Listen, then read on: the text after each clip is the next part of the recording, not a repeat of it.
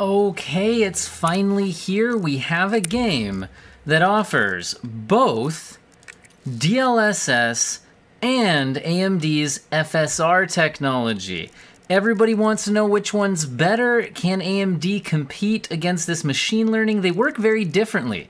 DLSS, well, I mean, in some ways they work the same. They both lower the resolution the game is rendered at and then try to upscale it to make it look like native. However, Nvidia uses a machine learning algorithm running off the tensor cores of their RTX cards, meaning it only runs on their RTX 20 and 30 series cards, whereas AMD offers a solution that is compatible on way more graphics hardware, including my GPU. I'm running an RTX 2070 if you're curious. So I'm going to try running this on both, and we're going to see what happens. I'm going to put the best of the best, so the different settings will reduce the render resolution of the game. I'm running the game at 1440p. I know some people have already tested this out, but most of them I've seen are doing it at 4K, but honestly, most gamers are actually playing at 1440p or even 1080p. So at 1440p, which one does the better job? I'm going to do quality on DLSS, and I'm going to do ultra quality on AMD's FSR, since that is the best version of each of them. And then we can check the frame rates out here in the top left, where we've got the current frame rate, the average, which I can reset when we switch to different things, and the 1% lows. You can see my GPU usage, and my GPU memory usage, and my system memory usage, all of that. CPU usage, if you're curious. By the way, I only just downloaded Necromunda for this, so this is literally the first playable second of the game, so I'm sure other portions of the game are probably more demanding or something. Alright, so here's a look at native, just real quick. I'm just going to run up and down this room and back. Here is a look at native. And now, let's go ahead and switch on DLSS. Notice our average frame rate there was about 70 for that little run. Switching on DLSS to quality, that's our best looking version, let's see what happens to our frame rate. Frame rate is up massively. We're up over 100 frames per second, and things are still looking pretty sharp. DLSS is a impressive technology, and yeah, that's what this thing is supposed to do.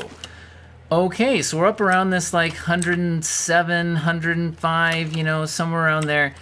Frame rate using DLSS, and let's see what FSR can do. So we're going to go options, we're going to go video, we are going to go AMD's FSR on ultra quality. Notice this turns DLSS off, so if you were wondering, can you turn both of them on? I couldn't make it work. Let's see what happens. Alright, so right here, we are now, okay, not quite at the same frame rate level, but let's give it a second. Let's run around. So we're in the same ballpark. We're at 100 frames per second. 101 now, do this loop a few times. Okay, so performance-wise, they're very, very close, although I'm seeing a slight, very slight, in terms of percentages, this is just a couple percentage off in favor of DLSS. I watched somebody else's video doing this at 4K, and they actually saw a slight advantage to AMD. So that's kind of interesting. Maybe I'll do a 4K test in the future, but my RTX 2070 isn't really a 4K card.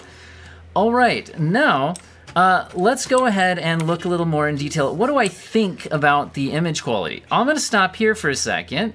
Let's take a look. That was using the AMD's FSR. And then let's go ahead and switch over to DLSS on quality, jump right back out, and what do you think? Can you actually tell much of a difference? Let's go ahead and switch it to native real quick. Oops, go ahead and switch it to native. Where's my off button? Video, there we go. And we're gonna switch DLSS off. So here's the image at native. And let's do one where we're going from native to FSR so that you can take a look at the details. Man, you guys will have the advantage of being able to pause the video, jump back and forth. By the way, you can do that. You can, you know, jump back from one scene to the other, since I'm not editing in these one right after the other. Sorry, guys, I just got back from vacation and don't have time to do that editing. Man, that looks really close to native. I've got to say, FSR is doing a really impressive job here. Should we look at some other stuff, man? I mean, overall, I am quite impressed. This is a very good showing for AMD's FSR in this particular scene. I'd like to do more thorough testing, maybe at other resolutions and other scenes in the game, things like that. But as far as the first impressions go, man, that versus the DLSS quality. Again, slightly higher frame rate here.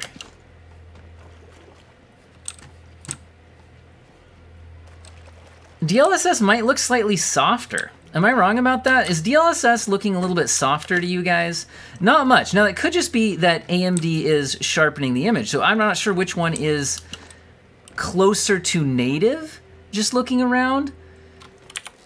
But I almost feel like AMD looks a bit sharper, which just to my eye is more pleasing. Oops, not to performance. Wrong thing. We want UltraQuality FSR. Look at this, the best setting, the best DLSS settings at the bottom, and the best FSR settings at the top. That's kind of annoying. Anyway, not that big of a deal. Yeah, I don't know. I really, honestly, just playing the game here, not pausing this and zooming in images or anything, I'm having trouble distinguishing much difference. Okay, I saw a little flashing going on here in that scene right there on that green. Let's see if that's still there at native, and then see if it's still there with DLSS.